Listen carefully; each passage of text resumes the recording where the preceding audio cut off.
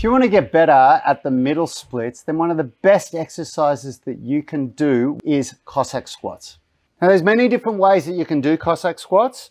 You can do them just gently like this, going from side to side.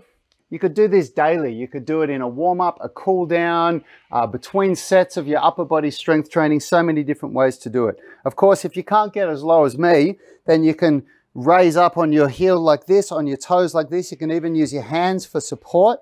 Even if it means that you're only getting up to here. If you really want to take it to the next level, then start doing some loaded Cossack squats once a week. So throw this into your squat day as a supplementary exercise, okay? Try grabbing onto a kettlebell like this, keeping your feet flat on the ground, coming all the way up and all the way back down.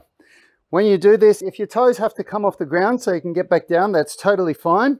There's many different ways you can do a Cossack squat.